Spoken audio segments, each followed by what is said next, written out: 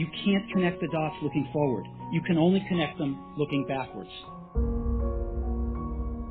So you have to trust that the dots will somehow connect in your future. You have to trust in something, your gut, destiny, life, karma, whatever. Because believing that the dots will connect down the road will give you the confidence to follow your heart, even when it leads you off the well-worn path. And that will make all the difference. Your time is limited, so don't waste it living someone else's life. Don't be trapped by dogma, which is living with the results of other people's thinking. Don't let the noise of others' opinions drown out your own inner voice.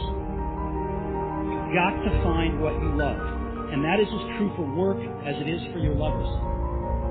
Your work is going to fill a large part of your life, and the only way to be truly satisfied is to do what you believe is great work. And the only way to do great work is to love what you do.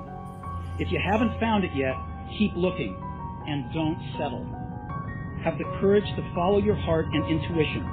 They somehow already know what you truly want to become.